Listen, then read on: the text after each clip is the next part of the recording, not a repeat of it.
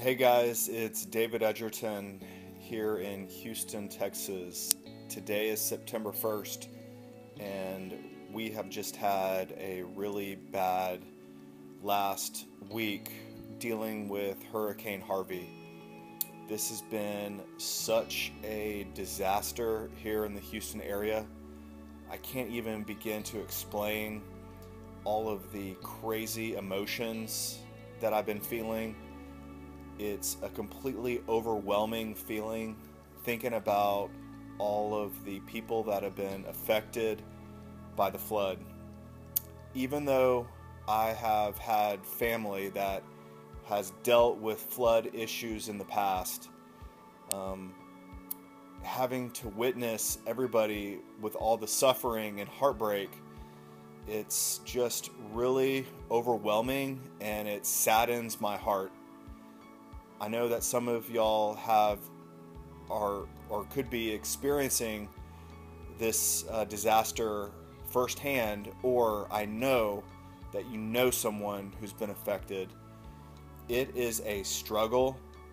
It is soul crushing. It takes such a will and commitment and just strong power to persevere through this time of tragedy. And we will get past this. It just is going to take time and a lot of hard work, but we will persevere and get past this. There's a lot of our neighbors and a lot of our friends whose houses have flooded, and it's unlivable, or they're going to live in a construction zone for months to come. It is so sad to be living in a home with, the sheetrock taken out, the insulation, bare concrete floors, your kitchen cabinets are ripped out, and dealing with contractors and the dust and people coming in and out, the mold remediation, the dryers, the fans. I mean, it is a living nightmare. But again, it just takes time. If you have your process in place and your timeline, you just know that there will be light at the end of the tunnel. With that said, there's so many people who don't have flood insurance, or they live outside the 100-year floodplain and they never bought flood insurance. I know I don't own flood insurance. Luckily, my home wasn't flooded. But for those people, it's going to cost so much money to repair their house. And luckily, there are programs out there that can help. The first thing that someone will probably do is make a claim with their insurance. Because it's a flood and they don't have flood insurance, that's going to get rejected. Then they may apply for a government FEMA grant money, but most people make too much money and won't be eligible for anything substantial, but it is still worth a try. What they'll most likely offer you is to say something like, you can get a loan with them and you can finance your repairs. The other choices are to go to your bank and get a loan, or one of the main reasons for this video is to talk about a refinance loan. It's called a FHA 203. Let me make sure I'm getting this right.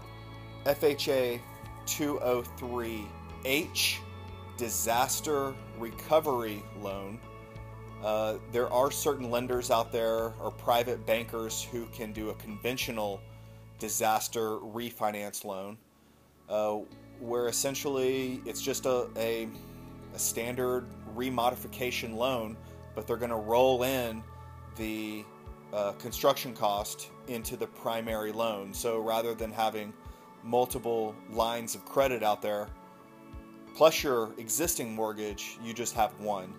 And the good news is that the mortgage lenders will help you oversee the process and deal with the contractors so that you kind of know everything's more on the up and up, rather than dealing with the traveling salesperson that hopefully isn't going to scam you.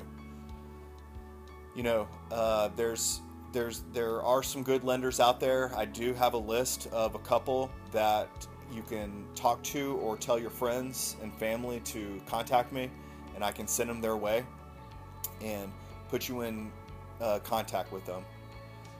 The second, or another topic that I want to talk about, is basically if any of you know of anyone who needs to find a rental or an apartment, I can certainly help with that. Just have them contact me and we can get a list together, go check them out, and go put in the applications and find a new home for them. Sometimes a renter will be in a lease right now where they can't live in the home, and if they can get out of their lease, which they should be able to, if the house was damaged, if they need to find a new place, just have them contact me. Can't think of any other topics at the moment.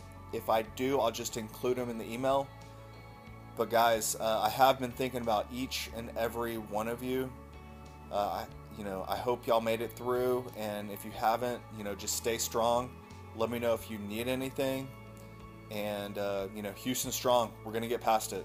Thanks, guys. Talk to y'all later.